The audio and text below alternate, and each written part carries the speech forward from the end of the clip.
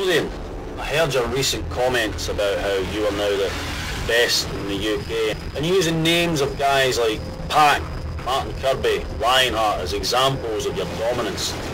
I don't recall you ever facing me in a match. Better yet, I don't recall you ever beating me in a match.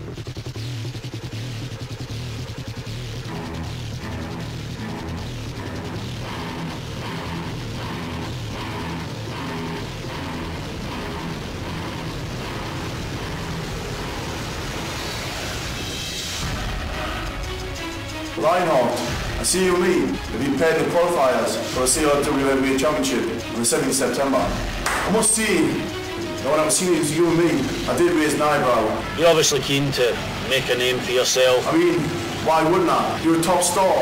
Get yourself noticed, get your name known. Look what you've got. 1PW Heavyweight Championship, BCW Heavyweight Championship, PBW Tag Team Championships. You're looking to make a bit of an impact. And you're going to use guys with already a bit of name value as a stepping stone. Your record speaks for itself. But if you think you're going to come down here and intimidate me, you're wrong. If you think you're going to come down here and scare us, you're very, very wrong. See, Lionheart, we've had a little bit of history lately, haven't we? Here's a little bit of advice for you.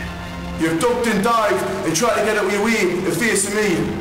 If you're going to use names like Pac, Limitless, Martin Kirby, on the 7th of September, more importantly, no more ducking, no more diving. Lionheart, Me and you, one-on-one. as a stepping stone. Mark my words when I say this. I'm going to take it apart.